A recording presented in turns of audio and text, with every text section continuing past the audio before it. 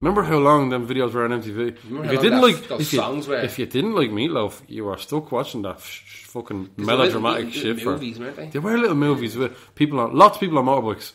Yeah, lots of motorbikes going along. A motorbike driving into churches, or is that we getting that mixed up? Meatloaf played in Dalymount Park in 1980. 1981, he played Dalymount Park when they used to have loads of gigs there, and I think it was the same gig as who played there?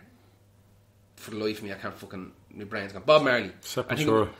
That was years later. But I think Bob Marley and Meatloaf played the same gig. I think. No way. In Dalymount, and Meatloaf came out on stage on my father's motorbike. Really? Yeah, my uncle was one of the organisers of the gigs down in Dalymount, because he was heavily involved with the League of Ireland or something. They had to have people. Representative of League of Ireland there, and Meatloaf showed up and he was like, I need to come out on stage. It's not like League of Ireland to try to and get stuff for Isn't free. It? Yeah, it's terrible. But Meatloaf was like, I need a bike, and my dad had like a big Honda Goldwing with all the fucking shit hanging out of it. Nice. So Meatloaf drove my dad's motorbike out on stage. Like, he wouldn't fit in an hour. Did he leave a big arse patch? Sweaty arse patch. To be fair, my out love fucking Meatloaf, so I say he was licking the seat off. He was hooring the seat off. Because smelled like meat, strangely enough. It's strange enough, man. There's a definite smell of fucking sausage off it. I saw him live, Meatloaf live. Did you? I did. I got free tickets to it. A friend of mine had tickets to it. There's a How long was that? Gone to it. Jesus. Was that like a desperation tour, like in the last... No, this was after he was told, you can't go out and run around the stage anymore. Because you'll die. He'd had a massive heart attack, I think. And he came out on a gurney stretcher thing. Really? And covered with a thing over him, and they were trying to revive him. This is all part of the show. Okay. And he jumped up. Alright, I thought that was real for a minute. No, and he jumped up and started... They still wheeled the cunt out. Like, baiting around the stage, running like full throttle. Slipping on his own sweat. Just non-stop. And it was great. It was, you know what? I was never a Meatloaf or didn't like him or hate him. But after that, I was like, that's... Sometimes you see a band where you go... That'd be a good fucking list. Bands that you're meh about. You don't love them, you don't hate them, but they're grand. That'd be a deadly grand. Just grand. Oh, well, one of the ideas was very good songs from very bad bands. Yeah. But that's a really hard one. That's tough. Because... Also, listen, before we go any further, we have to point out that all of this is just subjective to us. Like, no, it's right. We know it's right. But to some people, we might shit all over somebody's favourite band. Don't start crying. Yeah, exactly. Or do. I'll cry in and we'll talk about it. Fucking give us the whole idea behind this podcast that we're going to talk shit about music. Good shit, bad shit, in between. But it's up to you, the listener, to let us know if you're happy with it or you hate us. And we'll might read them out and then shit on you a second time. Absolutely. And if you have any suggestions for one of the ideas for the playlist that we have, yes, let us know. Send us the Spotify link to it, or send us a YouTube link. And don't even think about adding a song to that. I go, maybe I'll start you off with this. No. That's rude. That. Yeah. Just post it up, let us know. That's for your podcast. Yeah. But yeah, I'll grace you with my fucking input. No, but let us know if you've got an idea. These playlists will be living and breathing to a degree. They won't be edited all the time. When they're set, but definitely will be able... If someone comes in and goes, how did you forget this? Exactly. And we go, oh, they're right. There has to be... I can't believe we forgot the main OG of the thread we brought up and didn't come up with. Of course, yes. That's absolutely going to happen.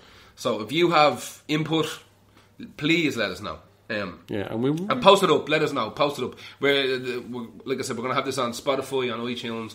I'm trying to work on getting it up on YouTube just as an audio track. But post your comments anywhere you think. We will see them. It's not like we've anything else to do. Yeah, we do like feedback. But you're saying great songs by shite bands. It's a tough one. Because there's sometimes I go, that's not a bad song from a shite band. Remember that band Top Loader Dancing in the Moonlight? That song really got under my fucking skin to the point where I think I listened to a couple of other songs that were on those free discs that used to come with things. But there was one song that it might have been the second single, that Achilles Heel song, wasn't bad. But then again, what was that? What was the fourth single by Embrace? That was a good song, and the rest of it was shite. Well, I think I have a bit of a soft spot for Embrace. Now, they had one big single though. See, they could have been huge. Which a man couldn't really sing. Couldn't sing, and his lyrics were only about you. Every third word was me, you, and me. So, like, that because he was the brother of the guy in the band. Was he? Yeah, and he is genuinely an awful. I think they're called the McBrides. No, the McBrides. No, it's something quite Irish. But if you listen to their greatest hits, there's about 5. Actually, no, you know what? The one with All You Good People. That's a bit of a football-y chanty song, though. Yeah, they have a couple of football-y chanty. Yeah, British Stag Do songs. And they have a song called "We Are Family." There's another one of those as well. Like but then there's a few songs like "The Good Will Out." Good will come out. Is that on the fourth album? Yeah. That's what the album's called. Yeah, I think so. Yeah. The Good Will Out. And I remember their first. Your Weakness Is None of My Business is a great song. I only remember a pal of mine that I was in the first ever band I was ever in with. The drummer Keith Roach loved that band. Fucking loved them. Well, it's a strong debut. But there was the big single off I always thought was really good. I can't. How do you do? Who do you do? Like, I did a few. 1, 2, 3. What was the second Supergrass album? In It For The Money was the third one, no? Or was that the second one? Is it I Should Coco? I Should Coco's the first album. Maybe In It For The Money is the Are you thinking of the song that ripped off Song 2, Blur? Richard III. That's a great song. That's great song. But it is Song 2. Yeah. It's not Song 2, but it's way better. Way better song. You see, Supergrass are very far from a bad band. I like Supergrass an awful lot. Why'd you bring up in the thread about bad bands? No, but I was trying to think, going back to the idea for the first. Oh, do you mean bands around? Oh, right, hang on, because the bands around the gap between, I can't remember the name of the third one is. No, that was, there wasn't enough of a gap. That's when they just literally went missing for out. See, back then it felt like an album, when you were into a band, when they didn't release an album for 16 months, 15 months, like, that's over a year. Yeah. Because he's released a bunch of solo albums now. Gaz Coombs, the singer. Yeah, I actually went back recently and listened to some of their stuff. There's a couple of good stuff, bits and bobs on it, but you can tell the production money isn't there. Yeah. I know his first solo album isn't great, and the one he put out after that, I think it's the last one. That's very good. That's got a little bit of a theme to it. I think the thread of bad bands with a good song. No, they have to be band, and it has to be not just a passable song.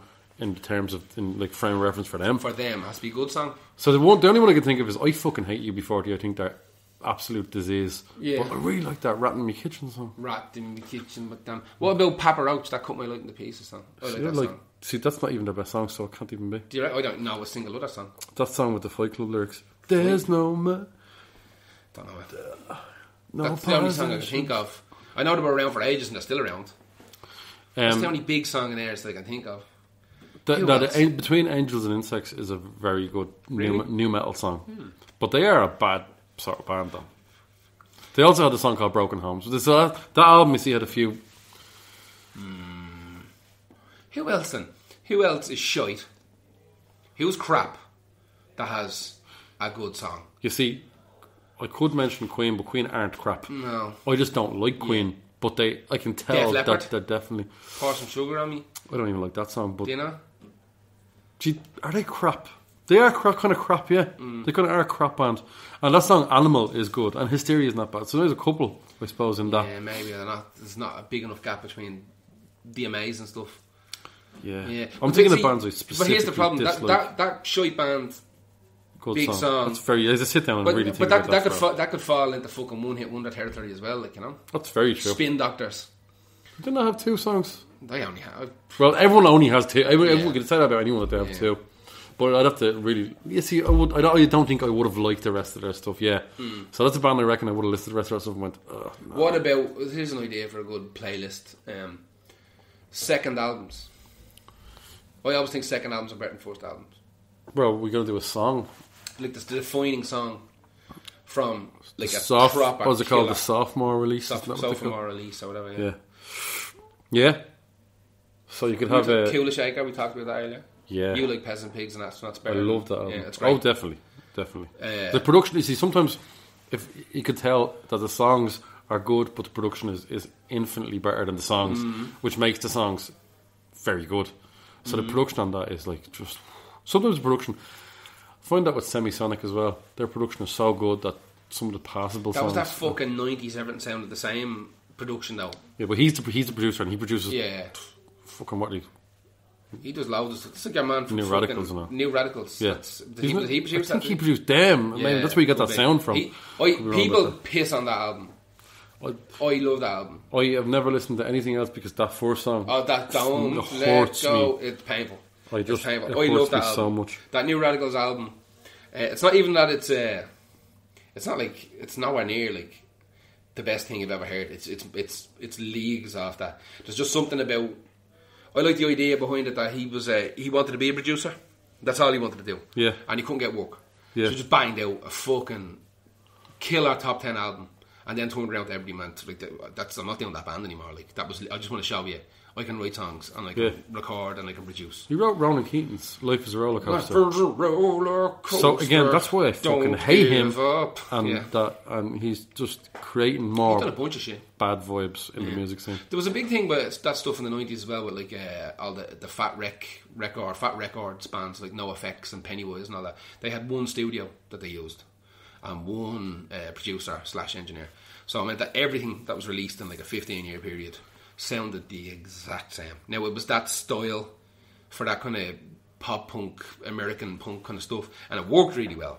Yeah. But there was a band called Consumed, an English band, and they recorded an EP for Fat Wreck, and it was great. It's done really well. It's one of those Tony Hawk songs. It's on Tony Hawk 2. Yeah.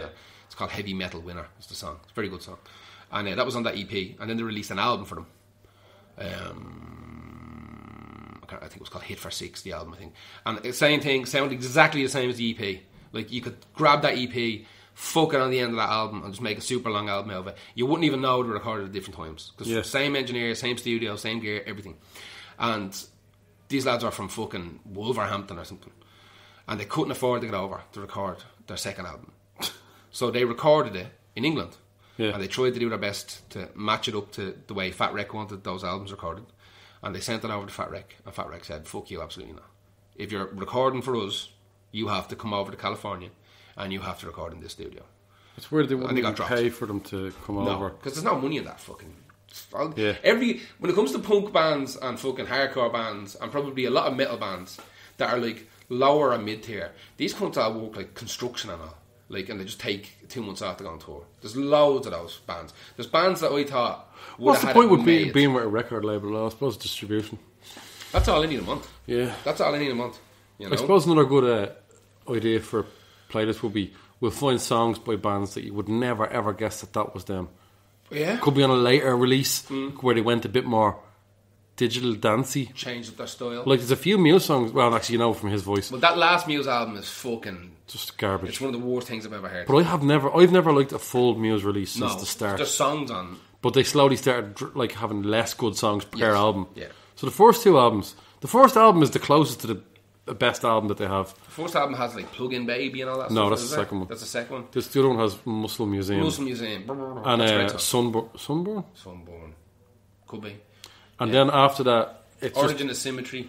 It's not a bad album, but it's just full of shite songs. Yeah. Then Absolution, all that you're starting to go into just that's really...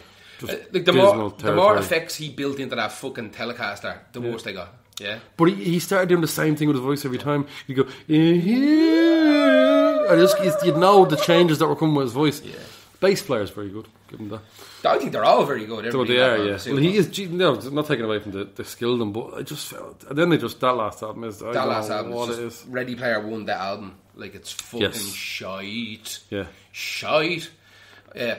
Bands who release songs that don't necessarily sound. No, like especially don't fucking sound like wow, how is that? You know the way we listen to a lot of albums where we'd be like, that is like an experimental song on that album. We're like, that can't be them. That can't be that band. Yeah. It might be hard to find that, but I reckon we could find, or else that just don't sound like that band. With enough digging, you definitely could. That also ties into a lot of playlists as well, like songs. Like it almost ties into the last play we mentioned. Good bands or terrible bands with a good song. Obviously, that's not going to sound like the rest of their stuff. No. So yeah, you're looking for departures more than good. Yeah. Really. Oh, another good one would be famous bands who have songs where they didn't let the lead singer sing. Someone else in the band sang it. Oasis. Depeche Mode. Yeah. Fuck yeah. Been a couple of them. Yeah. Who else? There was a couple of Who songs, wasn't there? What Pete Townsend sang? Possibly, yeah. Queen. Fucking Queen, shitload of them. May sang a load of songs. So did Roger Taylor. They all sang songs. Yeah. No, they all sang. They all had a song or two. That'd be a good one. Yeah. That's a lot of digging. That sounds like homework, man. But that's what we have to do. We can't come in just off. Like I can't think of things off the top of my head. But if we give them, I usually can. I'm just bollocks right now. Yeah. So yeah,